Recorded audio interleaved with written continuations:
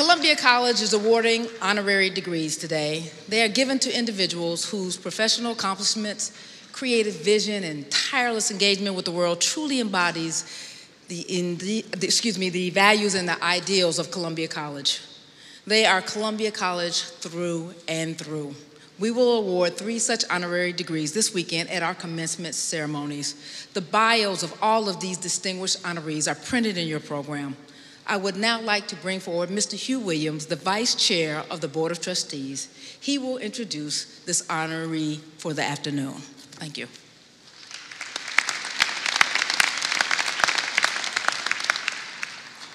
Thank you, Professor. It is my privilege and pleasure to present and introduce Mr. Elzie Higginbottom to the Columbia College Chicago community. Mr. Higginbottom, affectionately referred to as Mr. H, has been a friend, colleague, and mentor of mine for over 30 years. I have learned so much from him professionally, personally, and in so many other ways. I would like to take the opportunity to tell the Columbia College Chicago community a little bit more about Mr. H. Mr. H started in a commercial real estate business when, to say it in the best light, African Americans were not welcome to the commercial real estate industry. In spite of the many obstacles, Mr. H, a nationally ranked athlete from the University of Wisconsin, used his competitive spirits and skills to compete in the real estate industry, and he became one of the leading financiers of multifamily housing in the Federal Housing Association program. Mr. H then used the financing experience gained to start his own development company, Eastlake Management and Development, a company that owns and manages over 15,000 multifamily units. Mr. H is a very talented businessman. His ability to create the big picture and his incredible focus on the details significantly contribute to his outsized success. Finally, Mr. H's commitment to the community is unequaled. He's always focused on the question, how can this help the community? A decade ago, Mr. H founded the Friends of Track and Field to advocate for a renaissance of the track and field in the public schools and to support the construction of a new state-of-the-art indoor track facility on the South Side. Over 10 years, Mr. H was able to bring together the governor, mayor, and very wealthy individuals to support the building of the stadium, which will be a major asset for future track and field athletes on the South Side. I hope I've given some insight to the person I have come to know and love as Mr. H.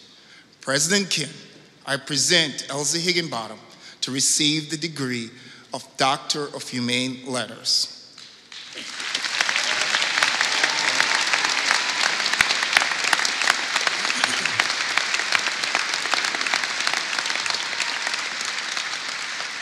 Elzie Higginbottom, by the authority vested in me by the Board of Trustees, I hereby confer upon you the degree of Doctor of Humane Letters, honoris causa, with all of the rights, privileges, and responsibilities pertaining thereto. Congratulations. Thank you.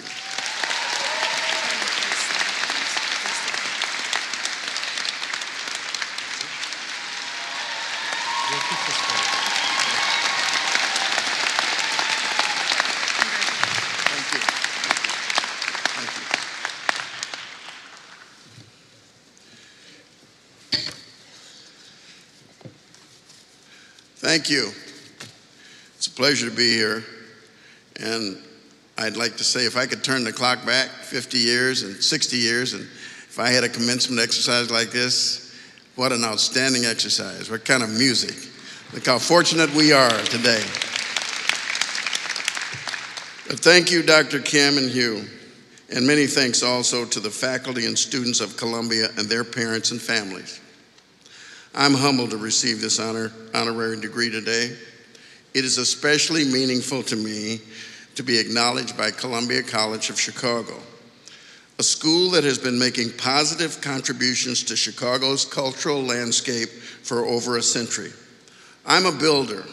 I build buildings, I build businesses, and I even build movements. My supporters call me a serial entrepreneur. My detractors often call me crazy. My family will tell you that I'm working all the time, sniffing out problems and designing solutions. An event like this gives me the rare opportunity to sit still and reflect. As I look out, as I look out at all of you, I see that we are on opposite sides of our careers. I'm looking back over 50 years of experimenting, strategizing, and pulling out my hair. I'm looking for common threads, meaningful stories, and lessons to live by. But you are all looking forward. You're looking forward to writing your own stories. You are at the starting point of exciting and challenging careers. At first, I wondered what a real estate guy could discuss with a room full of creatives. But it's clear to me that creatives and entrepreneurs actually have a great deal in common. Creatives and entrepreneurs are different families in the same tribe. As an elder statesman in the entrepreneurial family, I'd like to explore what makes us alike and identify some of my life's lessons. Entrepreneurs and creatives are visionaries. We have the ability to see things in time and space that do not yet exist, that have never existed. We can see a vacant piece of land and imagine a high rise. We can pull a symphony out of thin air. We can transform visions that exist only in our minds into something that everyone can experience. We expand what is possible in the material world based on the infinite potential of our imaginations. What is said about me, and I'm sure it is said about most of you, we don't just think outside of the box. We don't even know the box is there.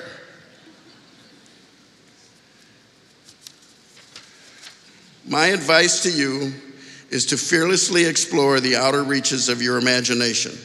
Have faith in your intuition. Trust that you will realize your vision by following your gut and trusting your instincts. It is challenging to turn down the naysayers, to ignore the stop signs, to hurl yourself over life's roadblocks. But do it anyway. Cultivate your vision. Nurture your imagination and make things happen. Creatives and entrepreneurs are courageous. We are always willing to step outside the box into brand new territory. We leap without a net, making things up as we go. We do not fear failure. Instead, we fail repeatedly in order to move closer and closer to success. I always say, perfect costs too much. So keep producing, inching closer to perfection without becoming enslaved by it. Creatives and entrepreneurs are hardworking to the point of sometimes obsession. There's no task too small or dirty if it moves us one step closer to our goal. Somewhere I read that none of us are satisfied with just achieving contentment. We are wired to chase new challenges and solve the next problems. Creatives continually rework their themes and images, struggling to bring life to the visions in their head. Serial entrepreneurs start and sell multiple companies in a lifetime. Let the thrill of your journey be your motivation. Creatives and entrepreneurs are storytellers. We are avid observers of human experience. Creatives memorialize and entrepreneurs monetize, but we all use stories to recruit our audience.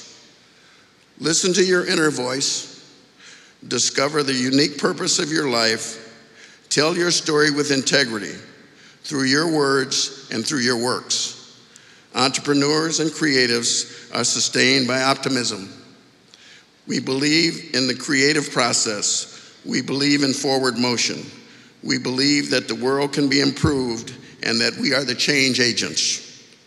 Pressure does not stop us, it propels us. We love challenges, we love momentum, and some of us really love the word no. Don't let worry pull you under. Be positive. My career has had several chapters, and thankfully, on balance, I have been successful. I have succeeded because I have embraced my creative nature. I own a construction company, an aviation business, company, and several other ventures. I have collaborated in the boardrooms and barbershops. I have worked with principals and presidents. I have not been stingy with my success. I have been committed to generosity. I have mentored and financially supported dozens of small businesses and not-for-profits. Thousands of people have found work through my efforts. I say this, not bragging about my personal accomplishments, but I encourage you from the bottom of my heart to find your vision, your purpose, your passion. Be your biggest creative self, and when you do, you succeed. I have followed my vision. I have trusted my gut. I have been courageous. I have failed, but not faltered. I have worked hard. I have chased perfection, but I have never been its slave. Pressure is my fuel, and I have always been positive. I believe in my vision. You should believe in yours. Make sure that your work takes place in a supportive community and that your vision extends past your own well-being. I have traveled my life's path like a steamroller, focused and strong, but I have been supported every step of the way by coaches, professors, mentors, business partners, and friends. I have found my professional family, creative, driven people striving for excellence, and I want to make sure that you find your professional family.